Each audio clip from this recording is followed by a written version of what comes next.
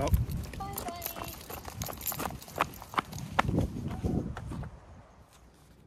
All right, so I've had some time to get a little more used to the sim racing setup. I'm liking it a lot. The only thing I need to do, I'm seeing a lot of people say online that there's a lot of setting adjustments that can make it feel a lot better. So I need to do some research and hopefully find some settings that work out a little better, try them and see which ones feel best for me. But just right out of the box and playing it for a bit, just tremendously big difference. Love being able to ease into the turns, not having the twitchy steering inputs in the corners. Braking is huge difference. Before on the controller it was almost just like on or off pegging on the ABS. But now you can actually modulate. We got Archie over there barking at something. But even more so than that, I got this load cell mod for my pedal that makes it a lot stiffer and even feels better. Show you that, and then I got some updates for my shifter to make that feel a little more realistic. All right, so this here is the load cell mod. I kind of threw that on there without filming that. Very easy to put in. Right here is the bracket that a little rubber piece was on for the factory pedal that just gave it a little bit of resistance pressing against. This just bolts to the same spot that comes out, and then from what I can tell, what it does is sets up right behind the pedal. That way when you're pressing against it, it actually bends this metal that has some resistance. So what it does when you press in the brake, it gets a little bit of play by itself in the rubber bushing there. And then once you have that resistance build up, you really have to press into it. Like, it has a lot of tension. And then that piece bends in, and that way you can give it a progressively more brake and a lot more realistic feel than just the pedal that's spring loaded. I also just got in my pieces for the shifter that are meant to increase its realism, because right now, I think I showed it before, it's just real easy floating between the gears. And what I got was some pieces from Ricmotech that'll help change that. I got this piece right here, just the realistic shifter mod that gives it some resistance in between the shifts, so it feels more like you're going into a gear. Then I got this adapter plate that is supposed to make the throws feel a little bit shorter. So I'll get those on and see what kind of difference we have.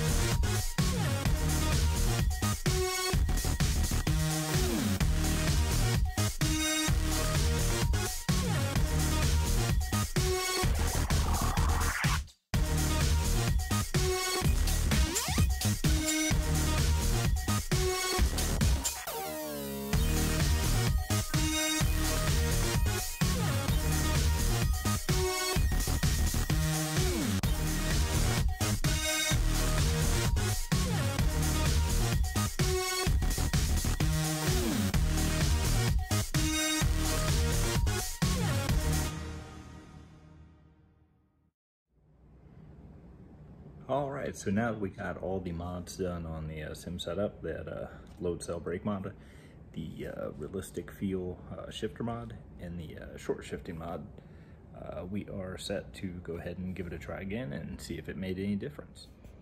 Here's the completed shifter assembly with that spacer for the short shift mod And now you can even feel and hear when it goes into gear. So before, where it was like real easy, it was just like one finger to throw it into gear. Now it actually has resistance going into and coming out of the gears.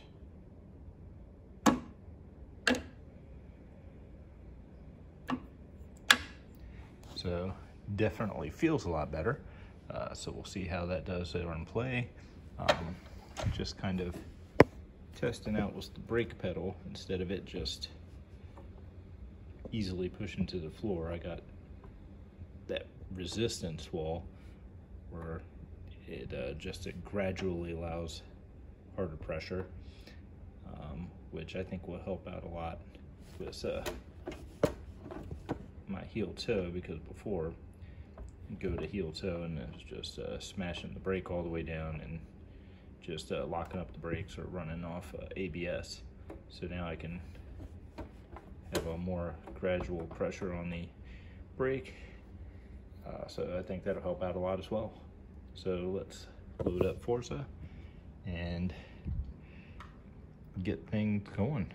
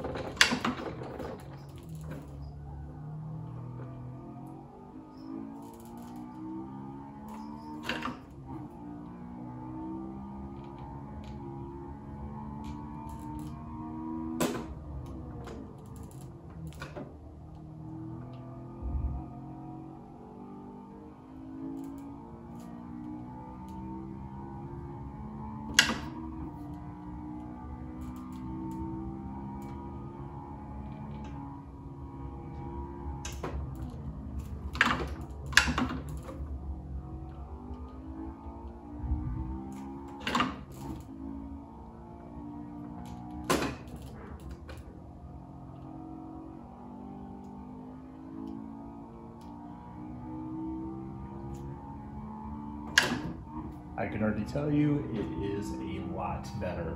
The braking force is just amazing now.